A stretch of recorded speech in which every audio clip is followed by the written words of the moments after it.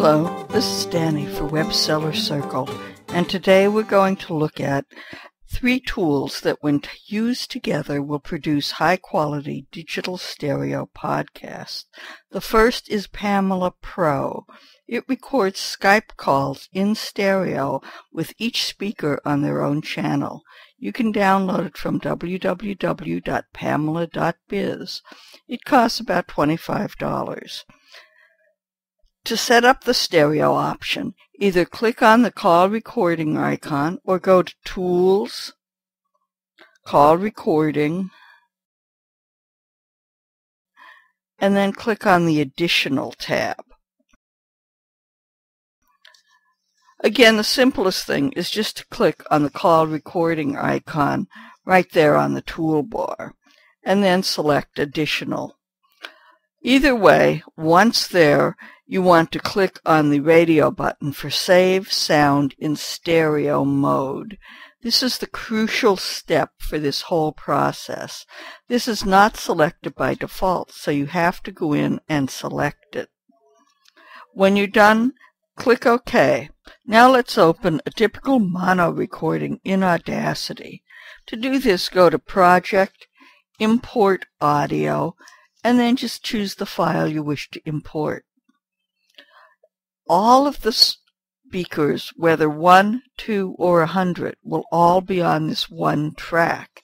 And if the volume differs greatly between speakers, you'll have no option but to go along and correct each speaker individually. This can be extremely tedious, and it's also very hard to get right. Let's compare that to what would happen instead on a stereo recording where each speaker is on their own soundtrack. So once again, we'll go to Import Audio and pick a Pamela recording that was made in stereo. As you can see, there are now 2 tracks, and each speaker is separate on their own track.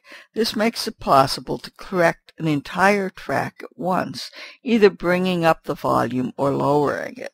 As you can see from watching the VU meter, the speakers are also recorded in stereo, so that each speaker will appear on either the left or the right speaker.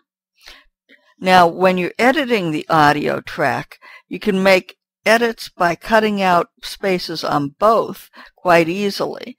But if you want to make just one speaker muted, it's impossible to do. What you have to do is come over to this drop-down arrow and then select Split Stereo Track. This will give you 2 separate, although synchronized tracks, and you can work on them independently.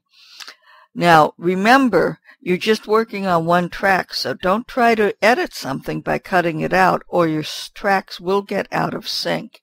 Rather, if your speakers have spoken over top of each other, go to Generate Silence and just mute that part of the soundtrack where the second speaker steps over the first.